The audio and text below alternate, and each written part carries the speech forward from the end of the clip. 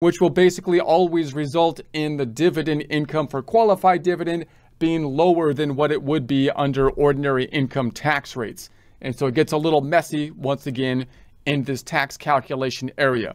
That said, let's go back to page 1. We're looking at the dividend income. So that's going to be on line 3A and B, where we have the qualified dividends and the ordinary dividends.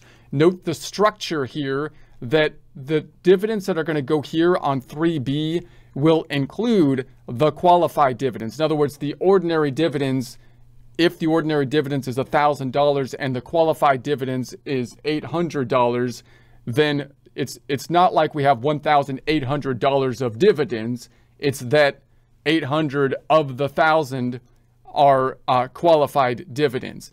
Why would it be structured that way? Well, that makes it so that this outer column we can add up and still add up to taxable income, whether the dividends be ordinary dividends or qualified dividends, because they're going to be taxed either way.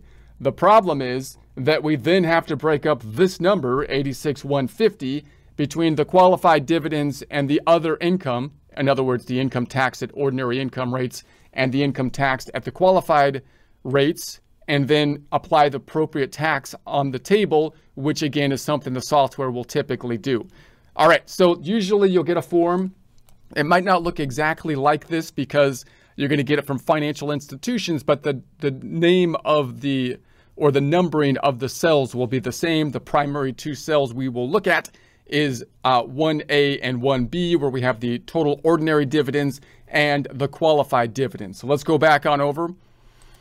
And let's say that we go to this trustee drop down and we go to dividends. And I'm just going to say this comes from, let's just say like E-Trade or something. So we're going to imagine that's the institution that the financial institution we're investing with.